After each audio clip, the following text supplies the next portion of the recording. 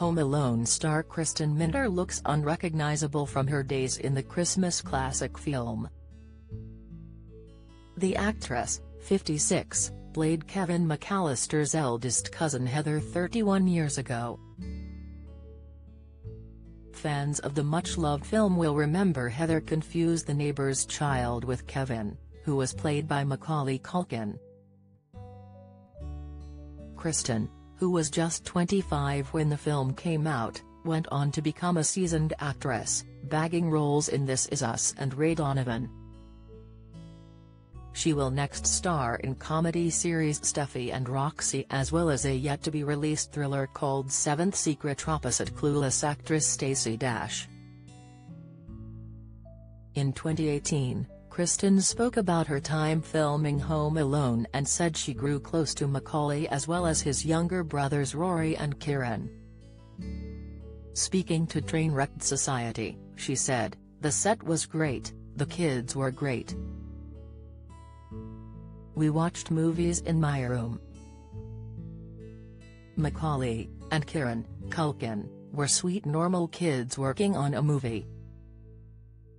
Rory Culkin was teeny tiny and their mom was lovely," she added. "When I wrapped, everyone came to my room, including the Culkins, to say goodbye." Macaulay was just 10 at the time, and Kristin said he was the consummate professional in spite of his age.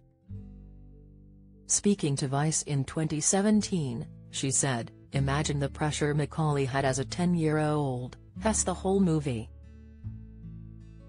He talks to himself in half of it.